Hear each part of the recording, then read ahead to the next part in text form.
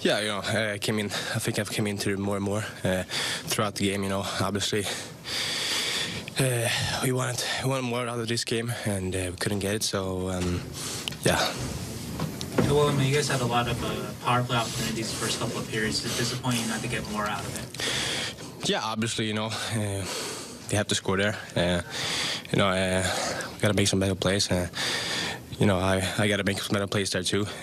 Put the puck in the net, and 3-0 would have been great there. So, yeah, we got to watch on video and come back better.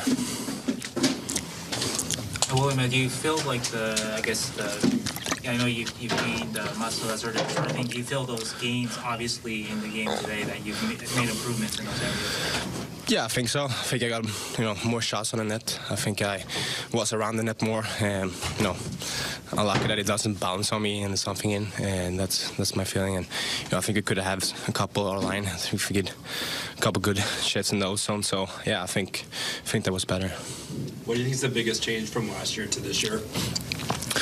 I would say, as you told before, I gain a little muscle, and that's what I'm, still trying to take bigger and bigger strides here, and I know I will do that. So yes, that's a big addition. How about those passes from Erik Karlsson? A lot to handle. I gotta do better there. He obviously a great passer in this game, so you got to do better there. Well, do you feel what you've done with the CUDA this year that you've earned your spot to play here the rest of the season here with the Sharks? Yeah, that's what I gotta show it every day. Come here and with a great attitude and just try to be better. That's all I can do, to always compete and always trying to get better. So that's what I'm gonna do every day. It's the conundrum of William Eklund right now, Brownie. The opportunity he's been waiting literally since the end of 2021 for this. It's early 23.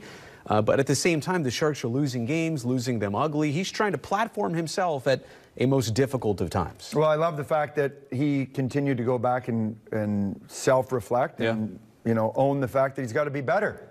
And it doesn't matter in what. Like, you're a professional. And in order for this team to claw their way out, nobody's going to let them just walk out of this. It's going to be a hard, arduous journey.